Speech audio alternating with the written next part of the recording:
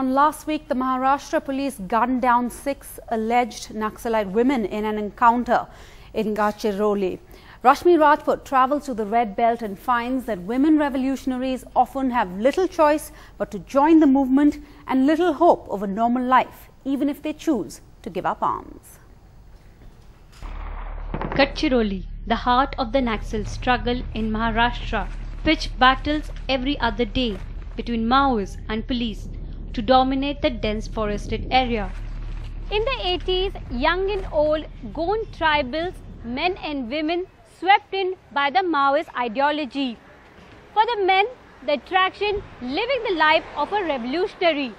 For the women, the choice stark, with fathers and brothers away from home, acute poverty bred a sense of insecurity.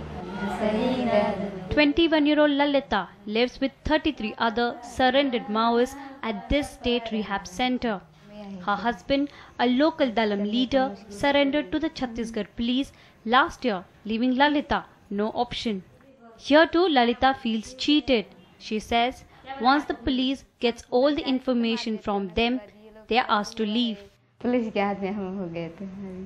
अभी घर जा नहीं सकते, अभी उधर डर लगती है। अभी वो आने से हम अभी सिलेंडर हुआ है ना, हम उधर जाने से तो मार देते हो नक्सलवादी। ये लोग सिलेंडर हुआ है, उनका साथ है पुलिस वाले का करके उधर जाने से तो मार देते हैं। Surrender is not the only strategy to. Of course, this problem will take some more time.